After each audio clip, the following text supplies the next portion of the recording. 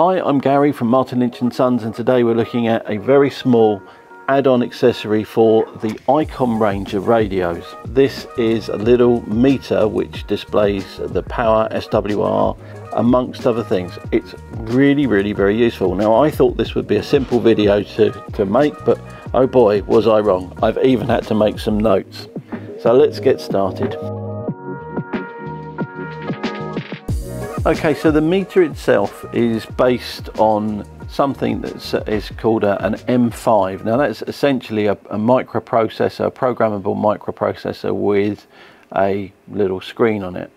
Now Richard VE2DX has written some software which is really good, then 3D printed and designed some modules that then clip onto this, and in this particular case this is sat now with three 3.5 ports along the back here, and they're actually CIV ports or CI5 ports. So this enables you to Bluetooth to something like a 705 which doesn't have CIV port, and then you can have complete RF isolation to whatever device you like. So that can be a third party or Icom CIV product, so something like maybe perhaps a Zero Loop or a Step IR or something like that can now be controlled via this little meter and the 705. So you know, that's quite interesting in itself. Now there are a range of hubs available, not just the little meter, which I'll show you one here. These are little Bluetooth hubs as well, and there are two versions. One's got USB as well as Bluetooth. We're just talking with Richard about these at the moment, and we've got some other things going on, so I won't mention these just yet. Maybe next time or something like that, but they are available. But the meter itself is actually really useful. So let's have a look at the display and I'll show you how to use sort of some of the menu. Okay, so we turned everything around. We've got cameras on just about everything. Quick whiz over to the meter first, I think is probably the wisest thing to do. So we're just going to press the middle button, okay, and we're going to scroll up and down the menu until you see, let me try and get that in focus, the radio selection, and you press the middle button there, and we're now going to scroll up and down using these side buttons until, in this case, we've got the 705 connected, and we're going to connect via Bluetooth. So we're going to say select. The meter will turn off, and it should then come up with 705 in the corner there, and you get a little Bluetooth light flashing up in the side there. Now we're going to go over to the radio, so we need to go to menu and then set, Bluetooth set, make sure Bluetooth is on, auto connect is on, and then pairing and connect. And then it's actually found the meter already there, and we're just going to tap on the meter and it says connect, yes, and it's now connected. So on the meter itself now, you can see here that we've now got the frequency displayed down the bottom.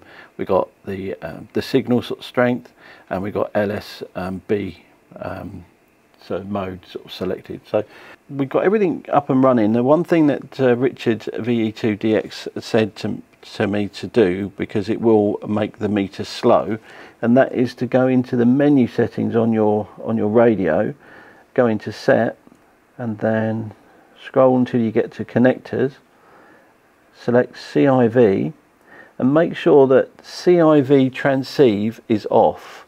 Okay, once you've actually done that, then it doesn't overload the Bluetooth bus. So now everything now is up and running. We've now got so the meter's displaying as it should, and you can see on the radio that if I move the display on the radio, you'll see also that the display on the meter is changing. So we've connected the two together now, so we'll have a quick whiz through the menu. So if you want to get to the main menu on this, you press the center button. If you want to scroll through the four display types, you use the buttons on the edge here. So we can, I'm just going through to the right here, so you can go bar graphs, if it will go, there you go, slightly different bar graph. and then we get back to the standard sort of needle displays, and there are 2 needle displays and 2 bar graph displays. Now I quite like the needle display. Now why would you want this? One, you can clear the display quite a lot with the 705 and actually have this on the side and give you all the bits and pieces that you need, and you can use the full width then of the 705 screen for things like the spectrum display and etc. But also if you're keeping a log, if you're out in the field, you're keeping a log and you've got a pad there, you can actually have this just sitting, you know, on the pad as it were, and you've got lots and lots of information here, the mode, the actual frequency, the signal strength, all these sorts of things, all actually displayed on the page as it were. So really, really useful.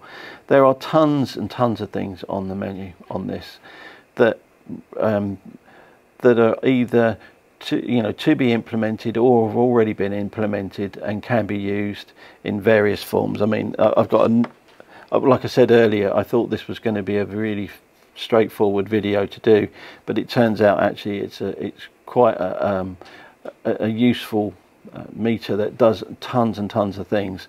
And as I say, I particularly like these 3 ports on here. Now I'll turn the meter off actually. There's these 3 CIV ports. Now this means that you can connect this to all sorts of things like step IRs, maybe the zero loop, you know, all sorts of things, or control small amplifiers and that sort of stuff. Anything that supports the CIV, CI5, you know, protocol, then whether it be Icom or third party, as long as it supports that, then you can actually use this. So it means that the 705 now actually has these CIV ports, and I think that in itself is very, very useful. Now I said earlier on about the other things, said about these, essentially that is part of the meter without the actual meter on it. So we've got on this, it's a Bluetooth, and it allows you to have a whole host of these little CIV ports. So these are soon to sort of come. We're just speaking with Richard about them, as I said earlier. So I'll show you what's actually in here as well very quickly before I go. You can sort of see this is the basic M5 unit, and this is the VE2 DX sort of 3D printed, and they're nicely printed now. It looks like actually they're they've done with the liquid rather than the filament 3D printing. So they're absolutely lovely, really, really nicely done. And then the actual units themselves just simply plug into the top board, and that gives you this nice little unit. Yeah, really exciting product. It does a lot more than I thought, and I'm learning quite a lot actually doing this, so it's really interesting product. So they're available on our website. Please pop along to www.hamradio.co.uk. Just do a little search there for VE2 DX, and you'll see these little meters and all the other bits and pieces as they come in. So yeah, look forward to selling a few of these, and if you need anything, do give us a call at the store on 0345 2300 599, and I'll see you next time.